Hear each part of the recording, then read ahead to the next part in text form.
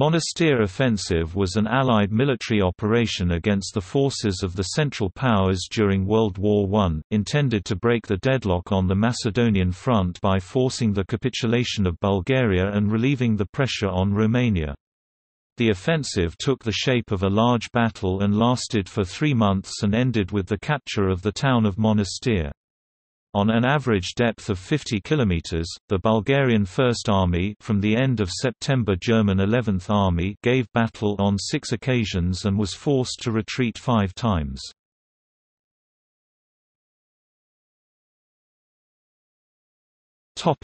Background. In August 1916, Romania chose to join the war effort on the side of the Entente and concentrated most of its forces for an invasion of Transylvania, leaving its Third Army to guard the border with Bulgaria. The Russian and French proposals for a joint attack of the Romanian army and the Allied Salonika army against Bulgaria were no longer realistic. The Allies, however, still planned a large offensive in the Macedonian front for the middle of August in order to support Romania's entry in the war and pin down as many Bulgarian forces as possible. The Bulgarian High Command suspected an impending offensive, and the fighting around Diran that erupted on 9 August only confirmed these suspicions. On their part, the Bulgarians had urged for an offensive in Macedonia since the beginning of the year and now planned a strike with the First Army and Second Army on both Allied flanks. The Germans also gave their sanction for the plan as the former army was part of Army Group Mackensen. On 17 August the Chagan and Struma offensives began. On the left flank, the Bulgarian Second Army, meeting little resistance on its way, seized all the Greek territory up to the Struma River. On the right flank, the Bulgarian First Army captured Lerin and continued advancing in the face of stiffening Allied resistance. The advance soon ground to a halt. The offensive here was called off on 27 August and the Bulgarian forces ordered to dig in. This preemptive strike, however, thwarted General Sarel's plans and forced him to postpone his own offensive. The need for an Allied attack against Bulgaria became even more urgent in early September 1916, as the Bulgarian Third Army under General Stefan Toshev and Field Marshal Mackensen achieved decisive victories against the Romanian and Russians in the battles of Tutrichan and Dobrich.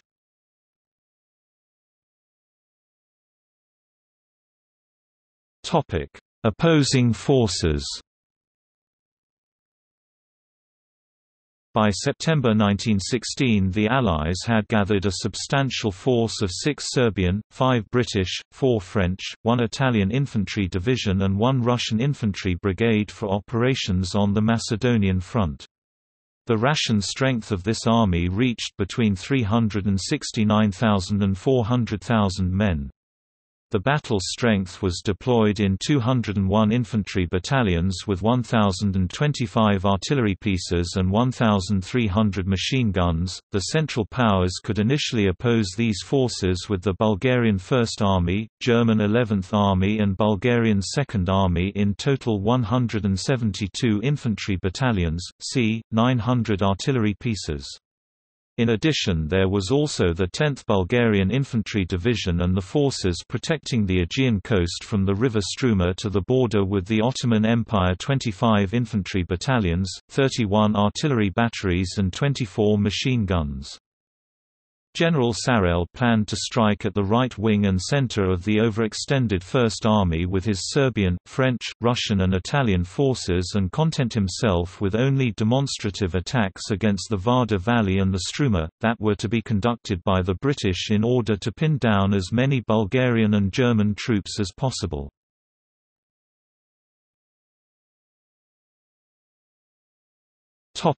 The offensive.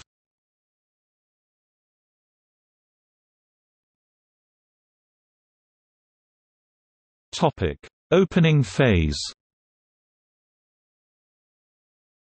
On 12 September the Allies opened their offensive with a powerful 2-day artillery barrage and an attack by the Serbian Third Army and the French Army of the Orient against the Bulgarian 8th Tundra Infantry Division and Colonel Tassev's reinforced brigade. The situation soon deteriorated for the Bulgarians, and on 14 September they were forced to retreat towards Lerin, leaving behind some of their artillery guns and abandoning Gornishevo to the Serbians. On 12 September the Serbians also began their first attack on the 2,300-metre-high (7,500 feet) Kajmakchalan Ridge. The British also became active on the Struma front and tried to expand their footholds on its right bank. The Bulgarian First Army's western flank now managed to hold the Allies on the Lerin-Kajmakchalan line. The Allies, however, continued their attacks, and on 23 September, after heavy fighting, the French entered Lerin. The Bulgarians were still holding on Kajmakchalan, where the 1st Infantry Brigade of the 3rd Balkan Infantry Division was under attack by a superior number of Serbian troops supported by heavy French artillery. The fighting was extremely costly for both the attackers and the defenders, as the bare, rocky ridge provided almost no cover from the Bulgarian machine gun fire or the Allied artillery.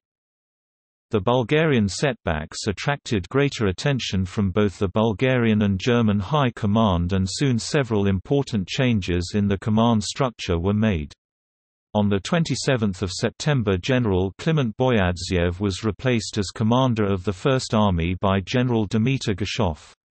The army itself exchanged headquarters with the 11th Army of General Arnold von Winkler. This was followed by the arrival on the front of General Otto von Below and the establishment of Army Group Below on 16 October that included both the 11th and 1st Armies.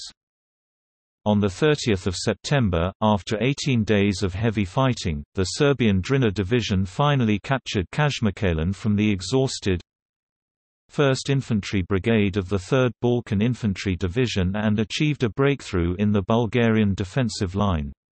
The loss of the position and 7 artillery guns was regarded by the German and Bulgarian command as irreversible due to the lack of strong artillery reserve.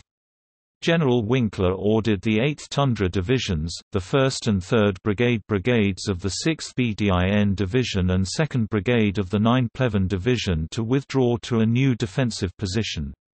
The 1st Brigade of the 3rd Balkan Division was reorganized and its depleted 9 battalions were scaled down to 5 battalions and 4 mixed companies with 7 mountain guns and a pioneer company.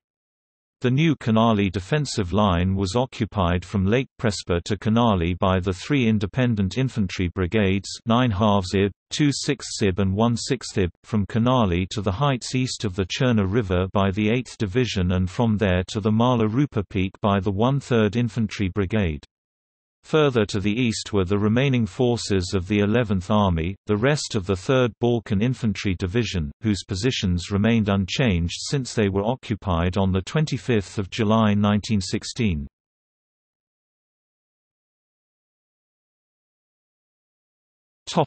Secondary operations. Around that time, when it became clear that the Allies were pulling troops from the eastern flank and were concentrating them against Monastir, the commander of the Bulgarian Second Army General Todorov ordered the 7th Rila Division to take positions for an attack over the Struma River, in order to assist the hard-pressed Bulgarians and Germans west of the Vardar. The Bulgarian High Command however refused to give permission for the attack. This hesitation allowed the British to consolidate their positions on the left bank of the Struma around the village of Karakakoi on 30 September. On 3 October the 10th Irish Division attacked the Bulgarian positions in the village of Yenikoi that were defended by the 13th Rila Regiment of the 7th Division. The battle lasted for the entire day and the Bulgarians, reinforced by the 14th Macedonian Regiment and 17th Artillery Regiment, twice retook the village after fierce bayonet struggle. During the night, after a third and last attack, the village was occupied by the Irish Division. Casualties on both sides were heavy due to the accurate artillery and machine gun fire. After the battle, the Bulgarian 13th Regiment was reorganized to a 3 battalion strength instead of the usual 4 battalions. After 4 October, the Bulgarians set up positions on the nearby heights to the east, while the right flank of the 7th Rila Division remained in the valley to protect the Rupel Pass. From this point onwards no large operations were conducted on the Struma front until the end of the offensive.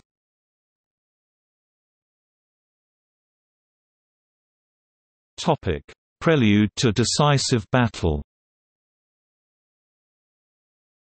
A major problem for the Bulgarians was that their army and resources were stretched to the limits from Dobruja to Macedonia and Albania. In this difficult situation, the Bulgarian High Command turned to its German allies. The Germans themselves had little reinforcements to offer, as the Brusilov offensive had taken its toll and the Battle of the Somme was still raging. They turned to the Ottoman Empire and convinced Enver Pasha to send the 11,979 men of the 50th Division to Macedonia. In October, these forces took up position on the Struma and a month later were joined by the 12,609 men of the 46th Ottoman Division. The two divisions formed the 20th Corps and remained in the region until May 1917, when they were recalled to Mesopotamia. This freed some Bulgarian forces that could now be directed to reinforce the 11th Army. In addition, the Ottoman Rumeli Detachment 177th Regiment of 3,598 men was also attached to General Winkler's forces. On 30 September, General Joffre informed General Sarel of the impending great offensive of the Romanian and Russian forces under General Averescu against the Bulgarian Third Army in Dobruja and their expected crossing of the Danube between Ruse and Tutrakan. The commander of the Allied Army of the East now planned to use this by coordinating it with a renewed push against the 11th Army's Kanali line and eventually knock out Bulgaria out of the war. On 4 October, the Allies attacked with the French and Russians in the direction of Monastir, Kanali, the Serbian 1st and 3rd Army in along the Kanali, Cherna loop line, the Serbian 2nd Army against the 3rd Balkan Division, in the direction of Dobro Pole.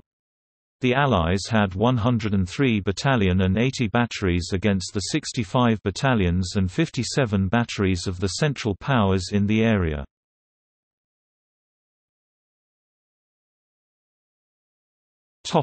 Fall of Monastir and end of the offensive. The Battle of the River Cherna opened with the Serbians trying to gain a foothold on its northern bank. Initially their progress was slow, and further west the French and Russian initial attacks were repulsed. During the next weeks the battle developed in a series of attacks and counter-attacks in which the Allies were gradually gaining ground, owing to their artillery superiority. The Bulgarian and German commands also tried to stabilize the situation by reinforcing the 11th Army with troops transferred from the 1st and even from the 2nd Army. For the duration of the battle at the Cherna Loop, some 14 Bulgarian and 4 German infantry regiments participated actively in the fighting. The French and Russians achieved a breakthrough around Kanali by the end of October but were soon halted by the Bulgarians and Germans. The Italian division was also brought to the front and supported the attacks around Monastir. By this time, however, General Below had decided to abandon Monastir, and on 18 November, while the heavy fighting was still going on, General der Infantry Winkler ordered the 11th Army to retreat to new positions to the north of Monastir. The Bulgarian commander-in-chief General Nikola Zhekov protested this decision, but in the end he couldn't stop its execution. On 19 November, French and Russian soldiers entered the town. The Bulgarians established a new position on the Chervina Stena, height 1248, height 1050 Makovo, Gradesnica defensive line. Almost immediately it came under attack, but this time the new position held firm because the Allies were exhausted, having reached the limits of their logistical capacity. Thus all French and Serbian attempts to break through the line were defeated, and with the onset of winter the front stabilized along its entire length. On the 11th of December, General Joffre called off the offensive.